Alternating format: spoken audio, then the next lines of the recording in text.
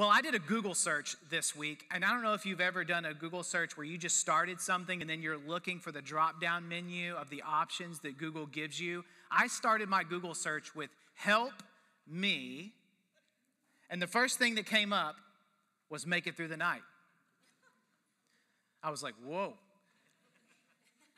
Which actually that's a song, I think, apparently. Maybe some of you know that. That's a song, Help Me Make It Through the Night. The next option was Help Me Hold On, which is actually another song. And there was like a theme here. You know, that's good old Travis Tritt. He was rocking the mullet before the mullet was cool. Help me help you. Help me help you. Anybody know what I'm talking about? Jerry Maguire. Okay, my wife didn't know that one. I was like, babe, come on. Jerry Maguire. Help me help you. Help me, Jesus. Okay, we're in church. We finally got a churchy answer. And then the last one was help me, Rhonda. Help me, Rhonda. Help me, Rhonda. I mean, that's what people are searching for. Like, when they need help, they are looking to Rhonda. How many of us asked for help at some point this week? Just curious, raise your hand. Did you ask for help at some point this week? All right, hands down. How many of us might admit that we needed help, but we didn't ask for it? Okay, yeah. Some of you are willing to raise your hands. It might be more than that, but you're not going to admit that either. The reality is we can be really independent, can't we? I mean, you know this. If you've got toddlers in the house, any of you parents, you're like, let me help you, please. And they're like, no, I'm going to do it myself as I, throw food everywhere. Or, I'm going to put my shoes on myself. An hour later, you're like wanting to leave that, right? Like we get this independence thing. Sometimes we don't ask for help until we've really made a mess of things. One of my new favorite books is a book by Charlie Maxey called The Boy, the Mole, the Fox, and the Horse. Has anybody heard of this book? This is a beautiful book. Handwritten, like hand-lettered, hand-drawn by the author. There's some incredible drawings in here. This is about a boy who seems to be alone, who's journeying through life with some new friends, these animals that he meets on his journey, the mole, the fox, and the horse. And there are these beautiful snapshots of conversations that the boy is having with these different animals from their different perspectives. And it's these little glimpses of wisdom that are being shared between the boy and the animals and the boy. It's a beautiful book. It's really not quite a story because it doesn't have a beginning and an end, but it's just it's a journey. And every now and then you get a snapshot of something someone said in the conversation, but the picture draws you in to just imagine what the rest of the conversation might have been like. At one point in the book, the boy meets the horse, and the boy asks the horse, "What is the bravest thing you've ever said?" To which the horse responded, "Help. Help is the bravest thing he had ever said."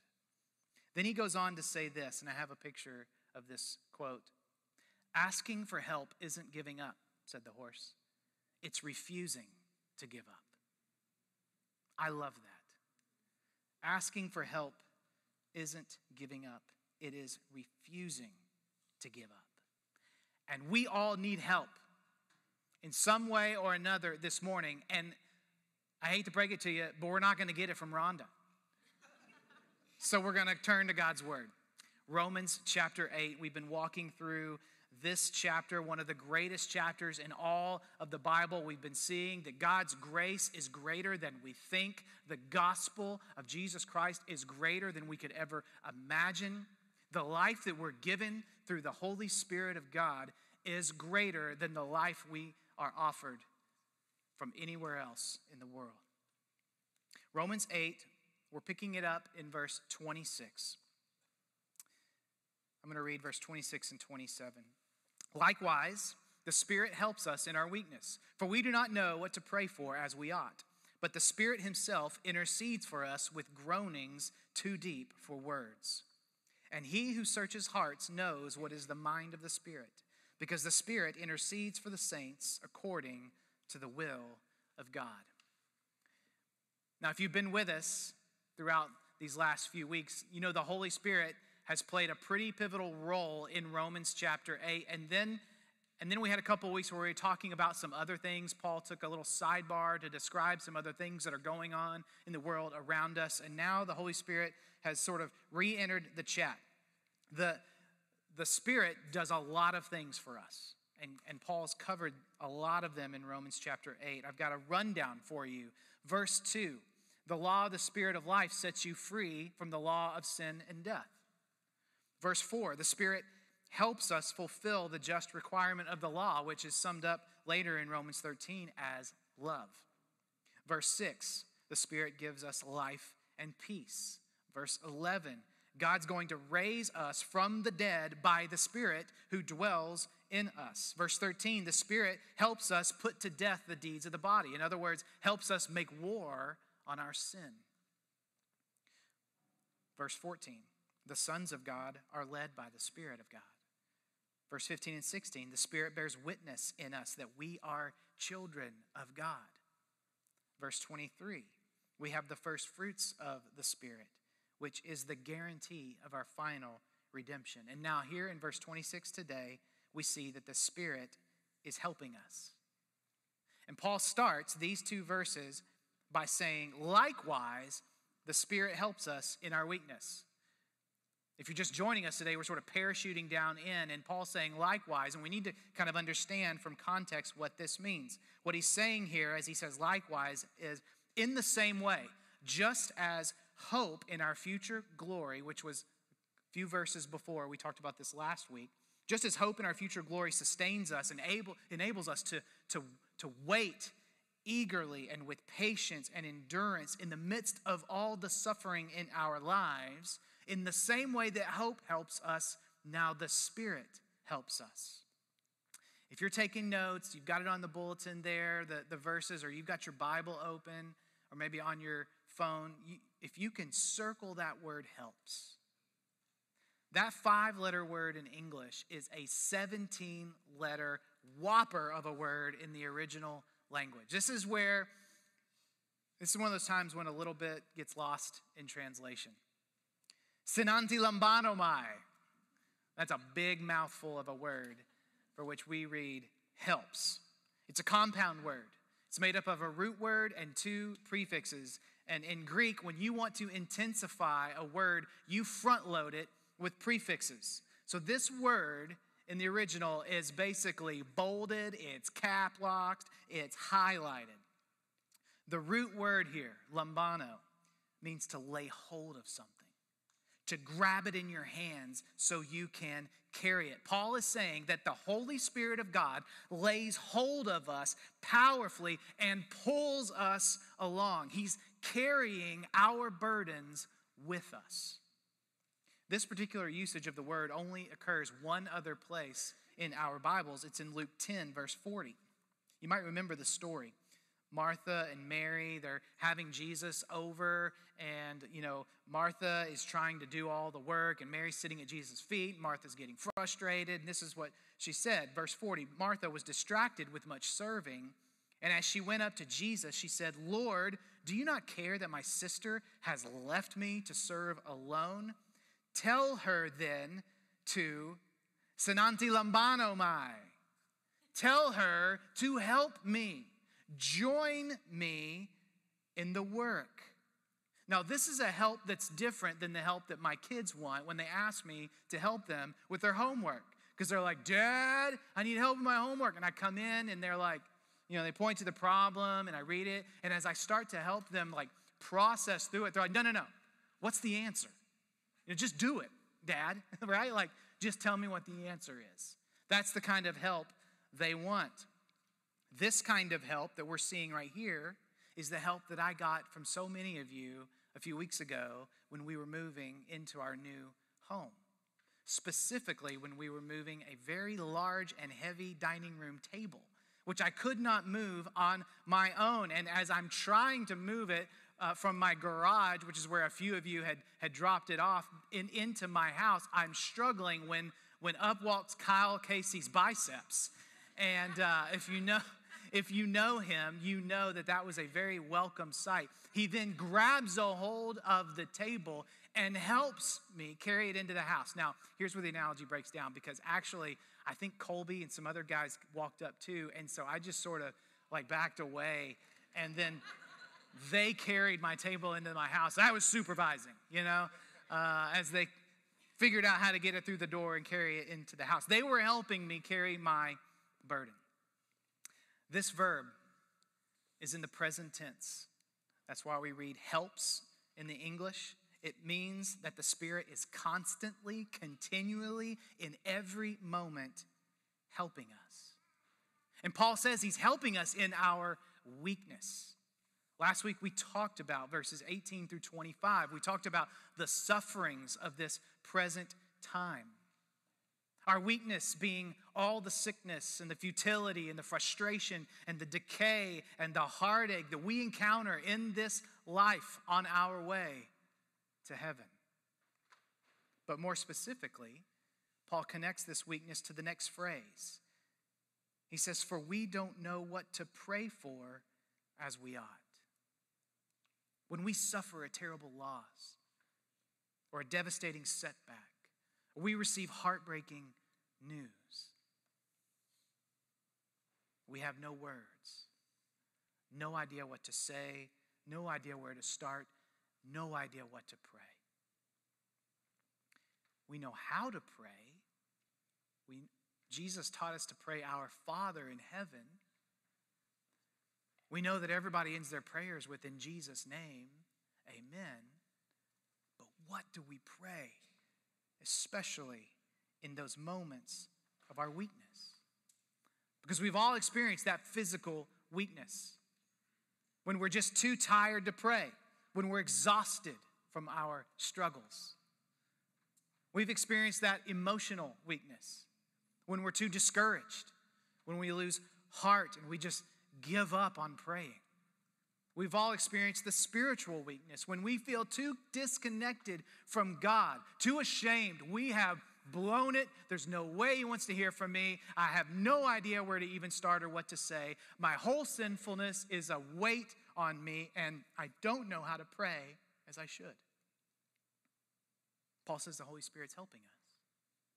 How is he helping us? Verse 26. The Spirit himself intercedes for us with groanings too deep for words. Last week we saw that God's creation is groaning as it's waiting to be set free from its bondage to decay because of the sin of the world.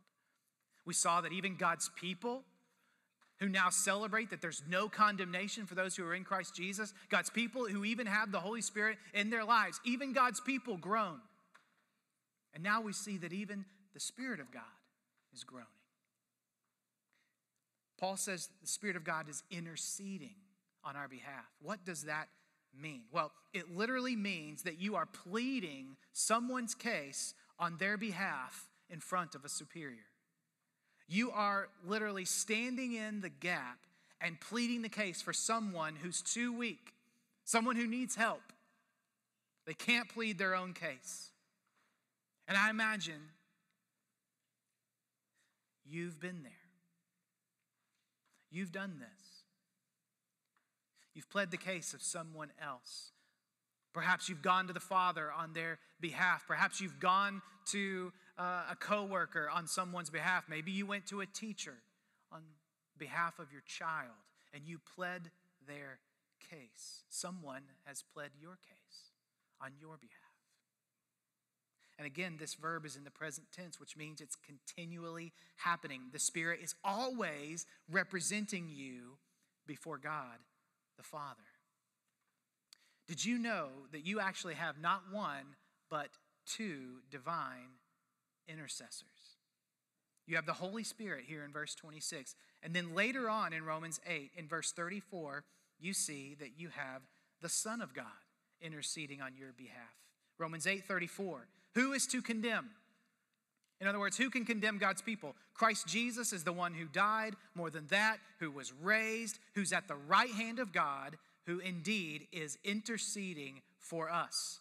So Jesus is in heaven right this very moment, pleading your case, pleading his perfect righteousness on your behalf.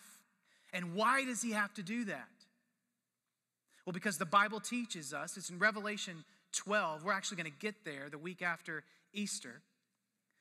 We see that Satan is known as the accuser. He's accusing you of every sin. He's accusing you of every careless word. He is accusing you and pointing out every little lie, every broken promise, every failure to serve someone else or obey the commands of God. He stands to accuse you, but you have an advocate. 1 John 2, verse 1. My little children, I'm writing these things to you so that you may not sin. But if anyone does sin, I'm glad he put that one in there, right? If anyone does sin, and we will, and we do, we have an advocate with the Father, Jesus Christ the righteous. I love that. So Jesus is refuting and rebutting all the accusations that are being hurled against you.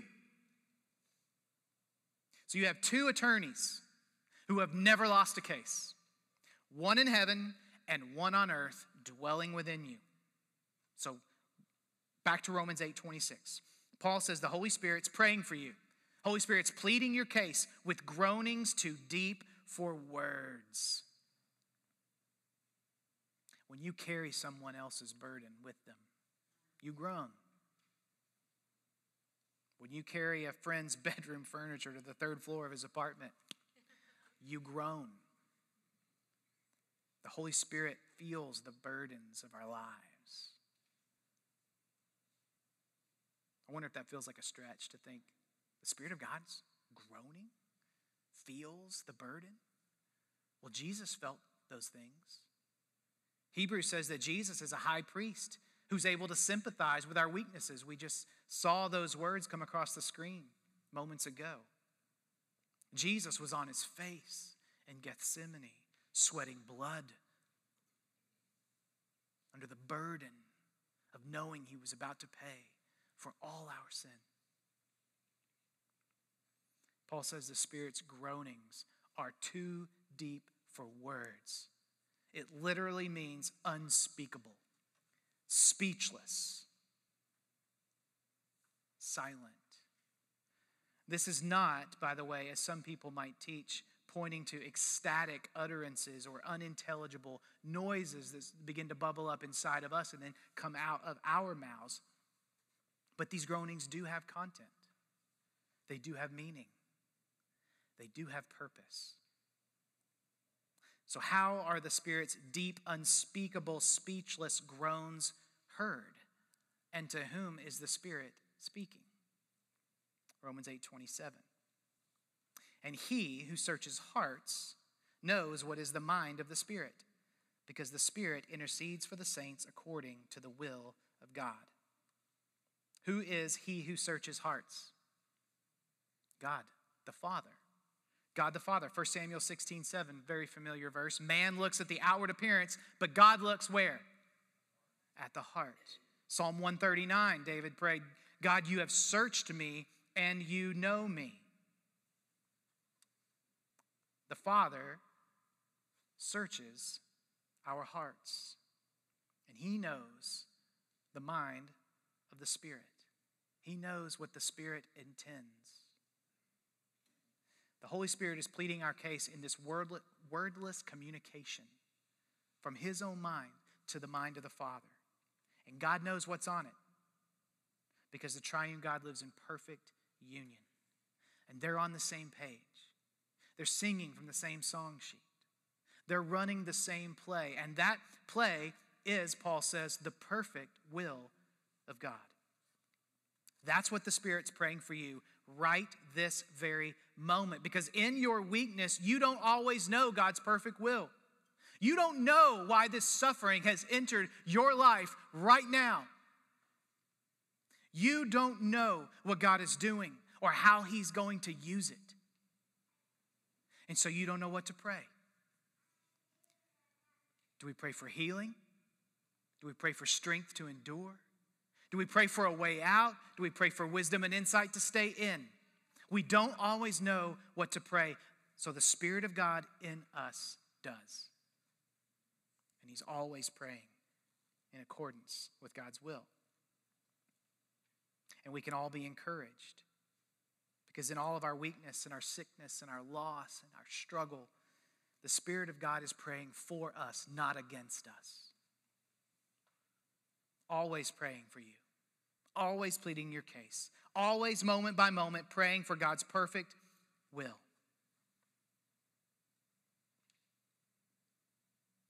And we never hear it. Though we do sometimes hear the Spirit leading us in prayer. So let's leave Romans 8 for just a moment.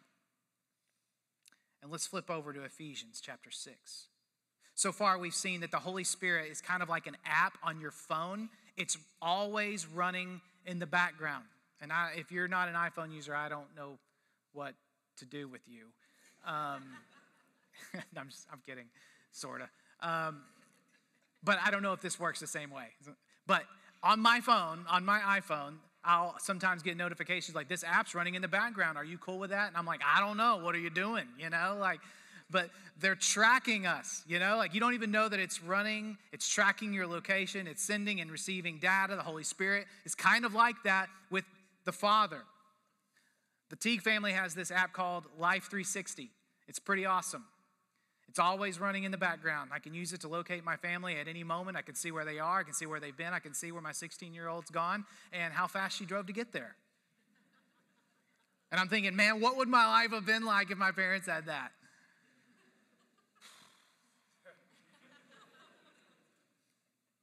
The Holy Spirit's leading you and guiding you and directing you every moment, and you don't always know it.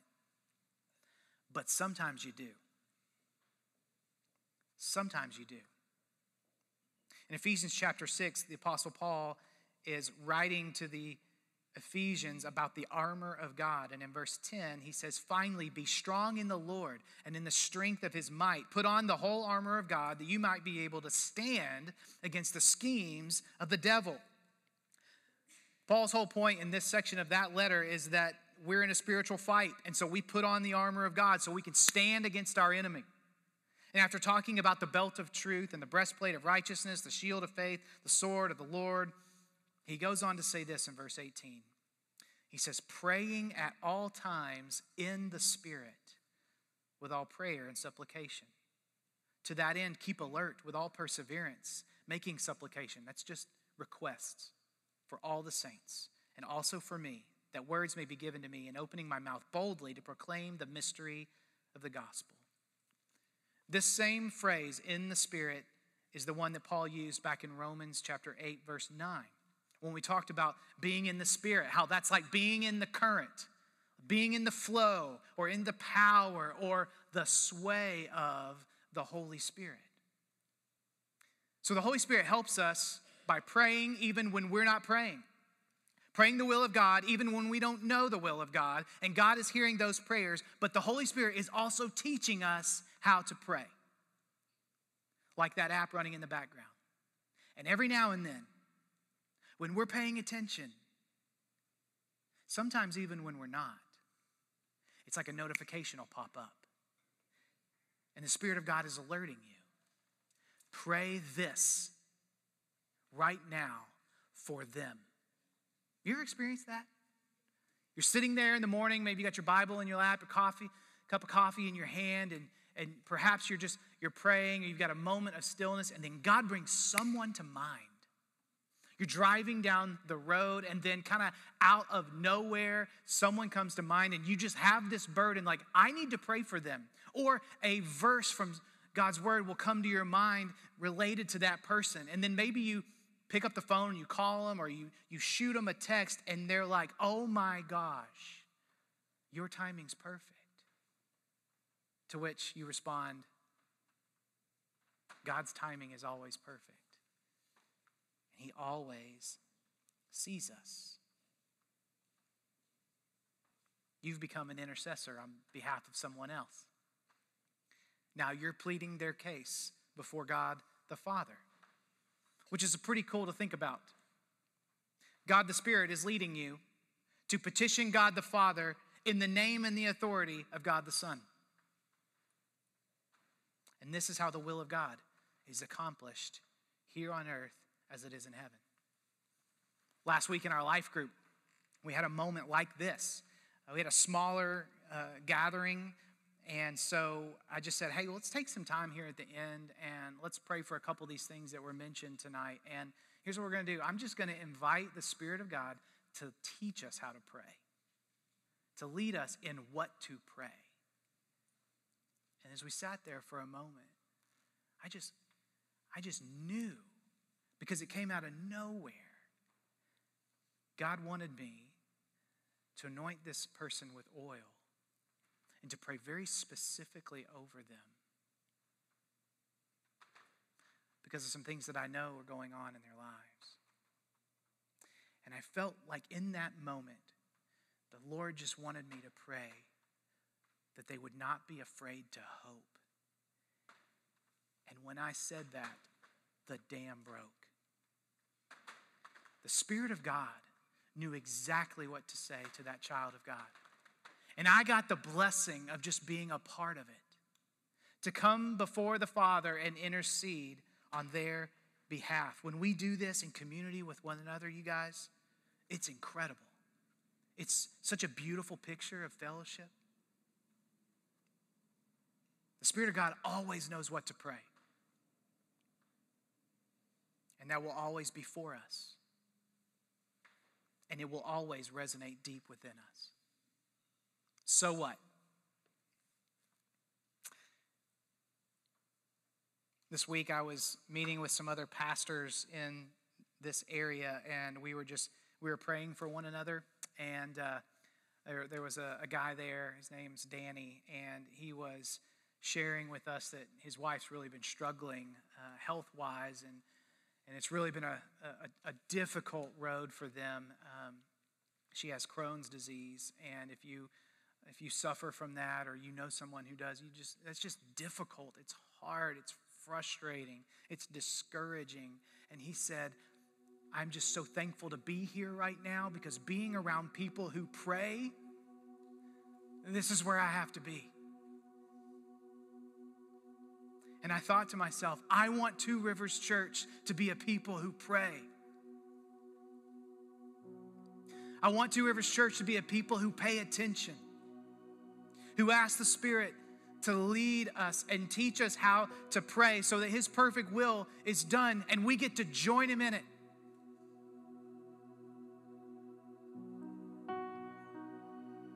I want us to be a people who pray for big things, pleading one another's case before the Father. Which, by the way, is what we're going to do next Tuesday at the office. I think it's April 5th, I believe is the date. We gather there once a month, first Tuesday of the month at the office, and we worship together and we pray together, and you're all invited. The bravest thing you could ever say is, help. Pray for me. Don't give up. Don't be afraid of hope. Don't be afraid to pray, even when you don't know what to pray. The Spirit within you does. One of the other beautiful truths about this word today is that if you're a follower of Jesus, you're getting help every moment of every day. You're getting help from the Spirit within you, praying for you, but also you're getting help from Jesus, your Savior in heaven, who's pleading your case. Amidst the onslaught of all the accusations, and some of you are consciously aware of what those accusations probably are. All the charges that could be brought against you. And the good news for those who know Jesus is that you'll never be condemned for those charges. You'll never be lost or cast out once you've been rescued and adopted. Jesus won't allow it. He's guarding your soul. He's securing your salvation. He's pleading your case on his own merits, and his prayers are always answered.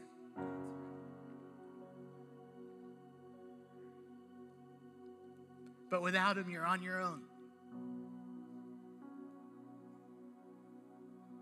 You'll face those charges, and you'll have to plead your own case.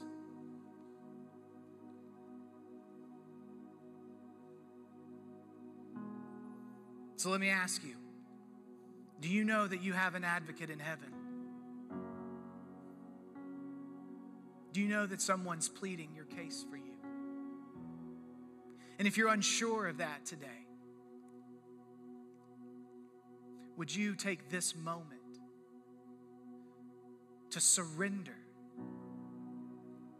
to plead guilty before the God who knows your heart,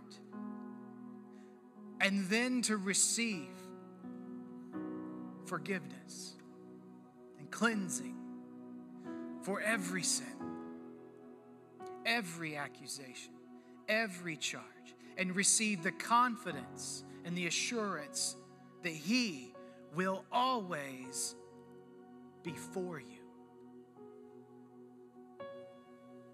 That's my invitation to you today. Let me pray for us.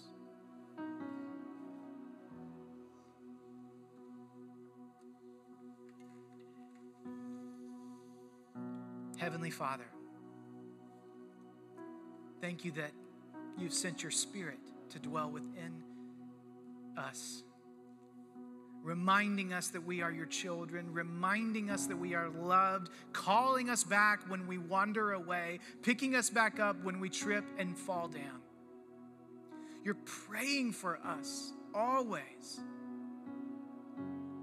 We thank you for the help that you have given us. God, I have two prayers right now. One is that we who know you and call Jesus our Lord and Savior, who are your adopted children, that we would hear your Spirit speaking, prompting, guiding, leading, encouraging, challenging, convicting us. God, I want to be a people who are listening and paying attention to that, so that we can join you in what you're doing in our lives, but also in the lives of others.